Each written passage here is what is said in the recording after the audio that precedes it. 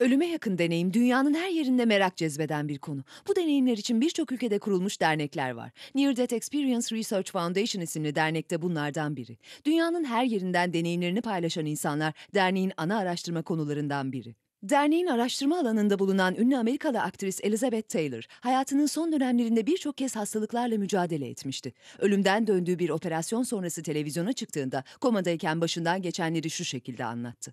Because when I was on the other side, like in the tunnel, and was with Mike, it was so beautiful and warm, and the light was so welcoming. And I held on to him, and he said, "You have to go back. You have things to do, and I'll be here." Amerikalı beyin cerrahı Evan Alexander'ın da benzer bir deneyimi bulunuyor. 2008'de geçirdiği bir kaza sonucu 7 gün komada kalan Alexander, bu deneyiminden sonra cennet ve cehennemin varlığına inanmaya başladı. Bununla ilgili bir kitap da yazdı. Before my coma, I had no belief whatsoever in a personal loving God. Here was this beautiful melody and this light spinning closer and closer.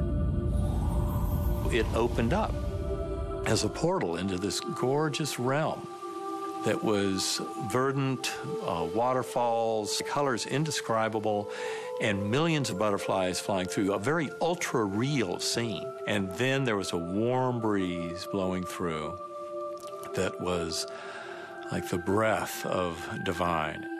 Susan Dayton da ölüme yakın deneyim yaşamış insanlardan biri. Gençliğinde bir araba yarışında kaza yapıp komaya girmiş, kalbi durmuş ve son anda ölümden dönmüştü. Dayton tıbbi olarak ölü kabul edilen anlarda gördüklerini sonradan şu şekilde anlattı.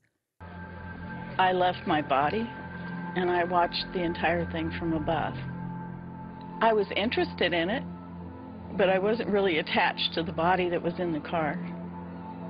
I watched the impact from that vantage point. I watched the crowd.